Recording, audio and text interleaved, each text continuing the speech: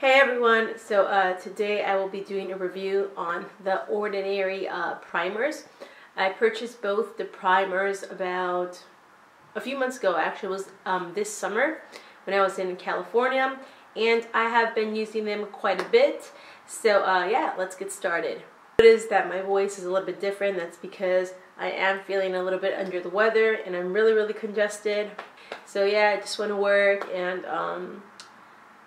you know, I woke up with a little bit of like a cold and stuff, and hopefully, you know, it gets a little better. The primers that I have are the High-Adherence Silicone Primer and the High-Spreadability Fluid Primer. So let's get started with the High-Adherence Silicone Primer. This is a high-adherence blurring surface smoother and primer, and it says for the directions, use as the last step in skincare regimen, either on its own or as a makeup primer. So you can use it just by itself actually. On the website, it retails for $7.90 USD. Formula that uses advanced adaptive silicones to act as a matte hydrating blurring primer for makeup that looks higher in definition and adheres for longer. The formula can also be used alone as a non-greasy hydrator that reduces the look of pores and imperfections. So let's look at the claims. Is it matte? I personally don't think it's matte. I have dry skin. It doesn't leave me feeling matte. It's definitely not hydrating either. I do not see it as a hydrator.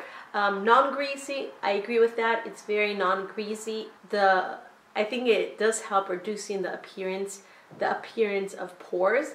This is how it looks, and it's 30 milliliters of product, and it looks white. It almost looks like a cream, except it has a bit more texture. It definitely doesn't look very silicone-y. Like my Misha one, it looks like silicone and it feels like silicone. This one doesn't feel like silicone. It kind of feels like a thick cream. But I do not find that it's hydrating, if that makes any sense. And it kind of does blur like imperfections actually. But I mostly use it like on the nose and on my cheeks. And yeah, this is how it looks. It doesn't feel sticky, it doesn't feel tacky, it doesn't irritate my skin, and I have very sensitive dry skin. I have rosacea, and it just feels very smooth. So I do agree with the claim that it is a smoothing primer. Like, it feels so smoothing, and it feels a little bit silky, but not greasy at all. So I definitely recommend this primer. I think it's a great primer for the price.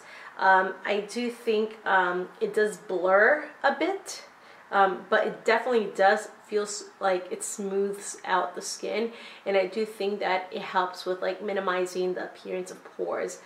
Whether it's a high adherence, like I don't notice that it makes the foundation last that much longer. I haven't really paid attention to that.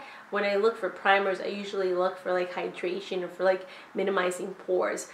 Usually, you know, foundation lasts like the average amount of time it does on my skin. It doesn't really fade that easily because like I have dry skin. So let's move on to the second primer.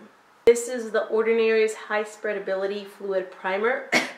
And it is a spreadability enhancing lightweight surface smoother and primer, and it's 30 milliliters, and the directions are to use it as the last step in skincare regimen as a makeup primer. So this is specifically a makeup primer, whereas the other one you can just use it I think just on your skincare. On the website it retails for $12.90. It's more expensive than the other one. And the claims are that it is a lightweight serum-like formula that increases the spreadability of subsequent complexion makeup to help avoid the unnatural and uneven accumulation of pigments, especially around the eyes and on dry skin. The formula acts as a light, non-oily surface hydrator for a natural dewy look. So let's look at the claims. Is it a lightweight primer? For me, I have dry skin, so I do think it's somewhat lightweight, not just very lightweight. You do feel like you have something there, but it's like a good thing that you have there. Serum, like, I do agree with it. I think it's kind of like a serum. It does have like the texture of a serum. That also says it increases the spreadability of makeup. That is true. I have used this primer alongside this one, so maybe I'll put this on the nose and this one everywhere else, and it works perfectly fine. It works fine with all the foundations I have used with it. Also, it works well mixing it with foundation. So I'll get a little like mixing tray and I'll put foundation, a liquid foundation, and I'll put maybe a drop or two of this, and I think that it like really helps spread the foundation, and it makes it just glide on very nicely. So I do think it does what it says in that regard. It does help spread the foundation and makeup in general. It says it gives a dewy look. I guess, you know, like, I think that it gives a dewy look as your last step, like in your skincare line, like before adding the makeup. So if you use this right before makeup, it will look a bit dewy. But for me personally, like, I have very dry skin, so the dewiness does not necessarily last for a long time. But it does like add a nice like glow to the skin. So this is what it looks like. It's very thick. I don't know if you can see it. Look, 1, 2, I don't like wasting this. It's so great. And then I'm just gonna rub it into the skin. And it feels like very silky, very smooth.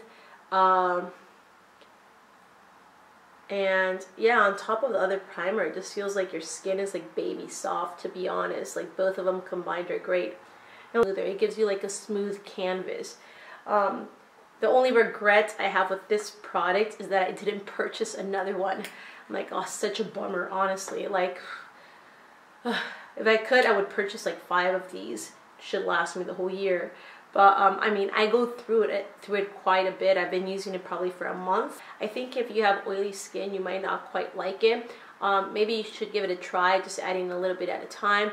But you can definitely use it to thin out a foundation, or just to, you know, make a foundation more fluid. Overall, I totally recommend these 2 primers. I do think they're great. That's it for the review. Like I said, I recommend the products. You can find them on the website.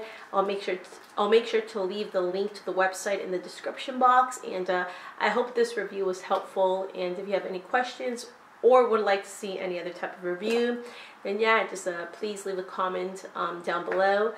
See you soon, and have a great day. Bye.